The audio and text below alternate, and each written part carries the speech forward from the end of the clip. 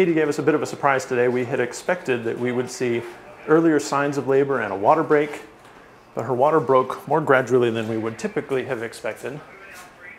And so she caught us a little bit off guard with a baby that was further along in labor than we expected it to be. But so far, labor looks pretty good. We've got 2 front feet at this point, most of the knees. We've also got the head and part of the neck showing. It's a little bit different from a human birth. In most human births, we talk about the baby crowning. The first thing that you see in a human birth is the top of the baby's head. In the case of a giraffe birth, we see the front legs first.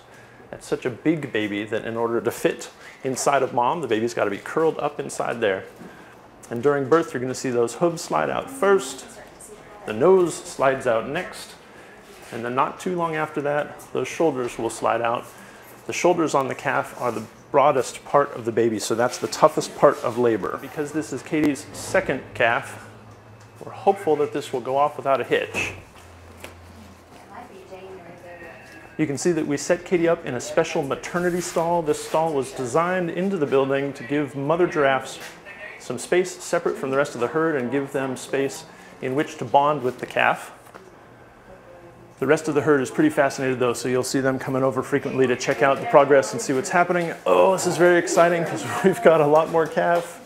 A lot more calf. And she's pushing. And we've got a giraffe calf. This is so cool. We see movement in the ears. We see the youngster blinking. Those are both great signs. And mom is still up. She's obviously tired, but mom's doing well too. What we're looking for is for mom to be licking the youngster. That's going to help stimulate the calf. It's also going to keep the calf clean and nice and get some of the extra amnion off. Once that calf is stimulated and up and moving around, in the wild it's going to have to follow mom immediately so that it doesn't become prey to predators out on the savannah. We look for that same behavior here. So in the next hour or so, we're going to look for mom to continue stimulating that calf, and the calf is going to struggle up to its feet. You can see he's already wiggling around.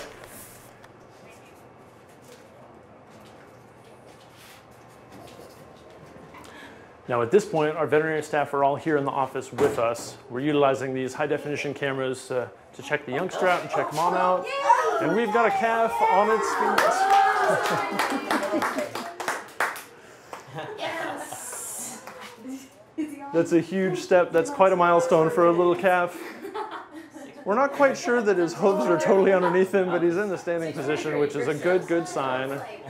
Whom we've been working for the last 15 months, just gave birth about an hour and 15 minutes ago. Now, we are so excited to meet the newest member of the giraffe herd here at the Dallas Zoo. We're so excited that we got to share this with all of you. Thanks so much for joining us here at the Dallas Zoo.